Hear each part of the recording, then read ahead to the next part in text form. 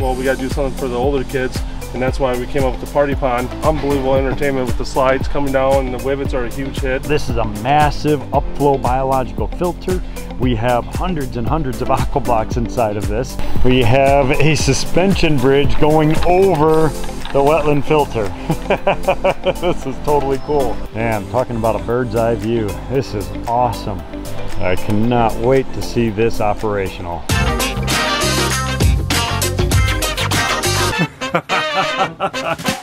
Hey, what's up everybody? Ed the Pond Professor here. I am back in Wisconsin Dells. The Mikowski brothers have been doing a phenomenal job out here. I was originally called in on one of their projects several years ago for that beauty way back over here. So that's that incredible natural lagoon that they created. It's a natural lagoon filtered with wetland filtration system, aquatic plants, bacteria, enzymes, all working together synergistically to create this beautiful aquatic environment. Here is a mature wetland filter. Now I'm going to point a couple things out. Obviously, one is all the lush aquatic vegetation. Two is there's algae in here.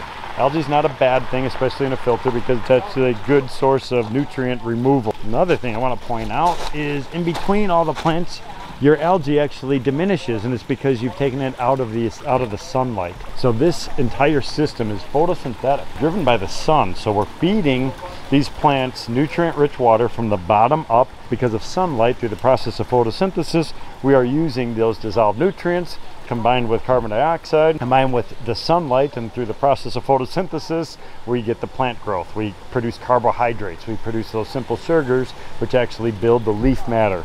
And in that process, it's actually sucking up all those nutrients. Periodically, by coming in once a year, thinning out the material, we're actually removing those nutrients from the ecosystem. Look at the outflow.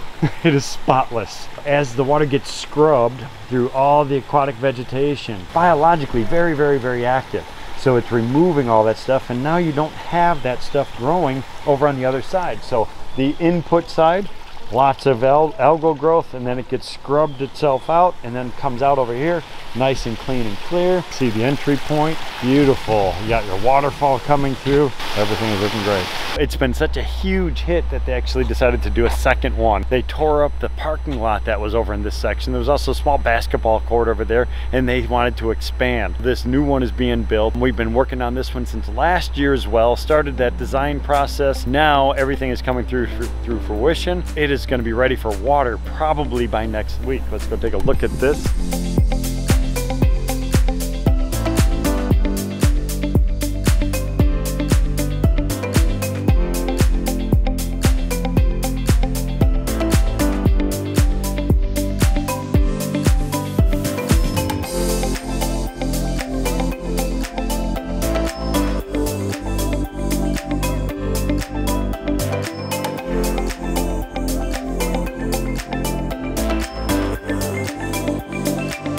Check this out. Incredible scale.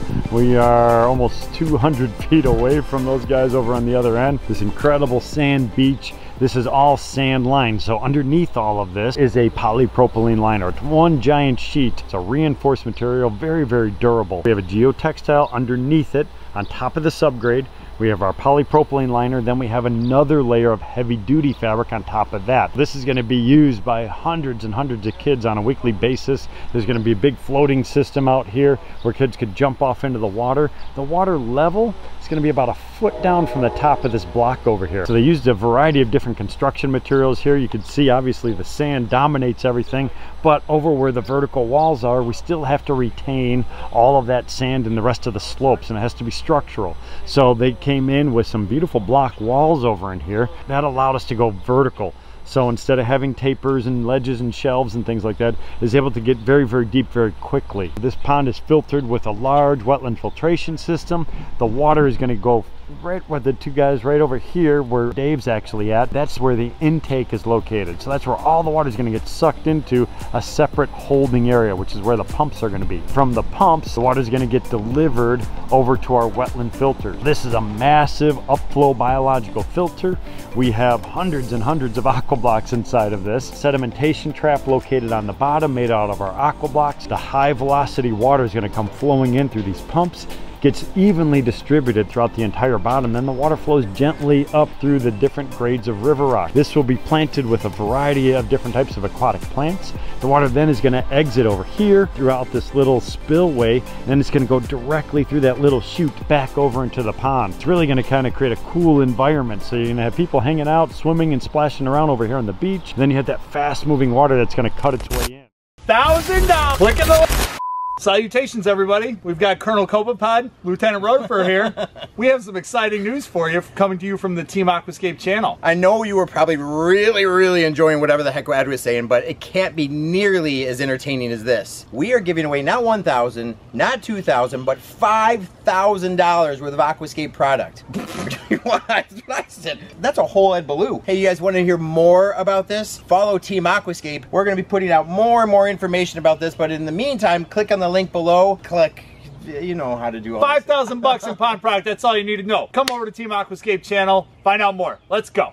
Here is our pump house. This is actually a temporary structure. Probably will be changed out, but we wanted to have a little structure for these pumps. We have 4 external pumps located here. The piping system is going to go from discharge from here. These will obviously be cut down, and then it will connect right into that 4-inch pipe. So on this side, we have our pump vaults themselves. This is going to act as that pre-filter. So this has got 500 large aqua blocks inside of here. And then we have this beautiful layer of this cobblestone over on top. The water in here is going to be about 12 to 18 inches deep, and then the water is going to get pulled down through all the river rock, through all the aqua blocks, and then it's going to make its way into the pumps. So that's going to act as that pre-filter. So there's going to be a series of pipes going down, not all the way to the bottom, about halfway down. We're going to have a check valve, and that's going to hold water in that piping system. These will be cut off, and there's going to be a 90-degree elbow put in place over in here. It's going to go directly into those pumps. From there, it's going to be delivered into those different areas by the wetland filter. Then one of the pumps is going to send water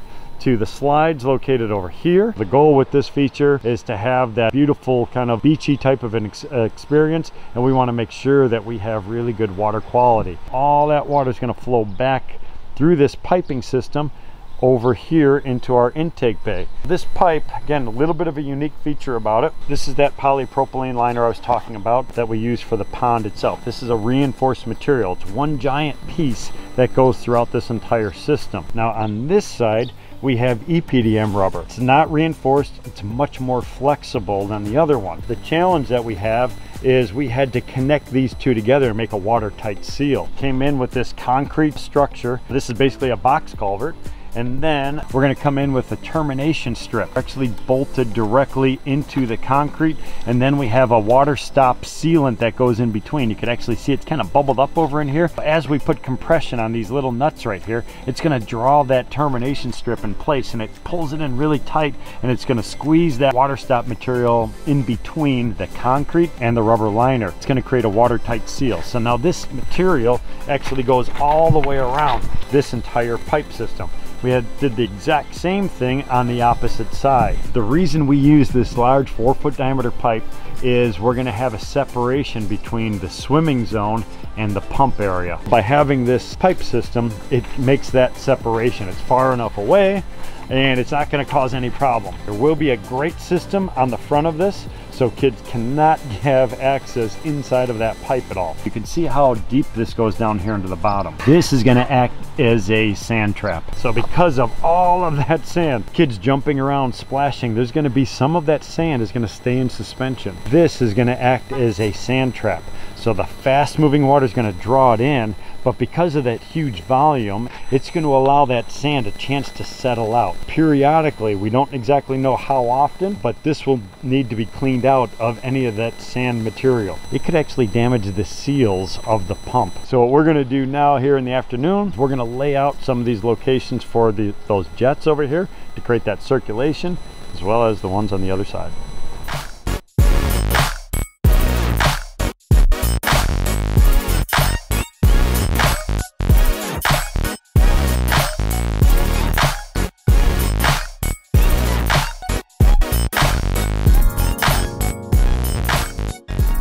All right, this is definitely a first. We have a suspension bridge going over the wetland filter. This is totally cool. And then it's going up to this little tree house area over here. And then there's a slide that comes down and will take all the kids right back down to the beach area where they have access to that incredible lagoon. Love this design, as well as the fact that this incredible tree has been saved to preserve the overall look of this space. Incredible view from above, looking out at that incredible pond over here. And then you're going to be looking out over on this side where those slides are going to be coming down. And talking about a bird's eye view, this is awesome.